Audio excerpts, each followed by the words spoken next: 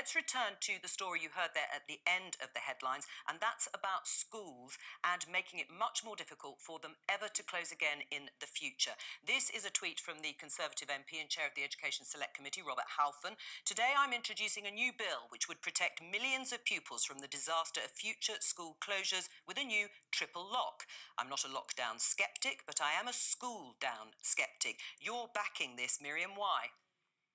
Because I absolutely agree with Rob that school closures have been a disaster for our children, and I think the evidence is only just starting to come out now about the harms that have been caused, mental health, lost learning. I mean, even indirect consequences of spending so much time online. I think the Internet Watch Foundation have said that there's been a 77% increase in self-generated sexual images of children online. You know, these are direct consequences of having children at home for that long.